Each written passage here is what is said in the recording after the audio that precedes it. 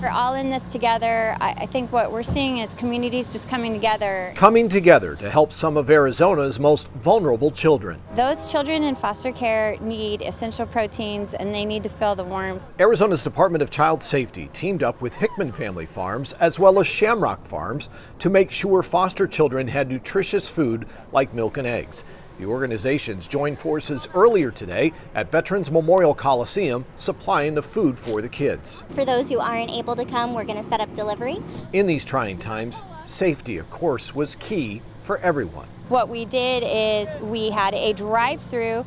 They were asked to pop the trunk, so there was limited touching and contact. The donations, vital for foster kids, something Hickman Family Farms is aware of. We are efficient farmers and we've always tried to be very resourceful in all ways. So that responsibility and sustainability comes by way of also giving back to our communities. And that's been since our grandparents founded in 1944.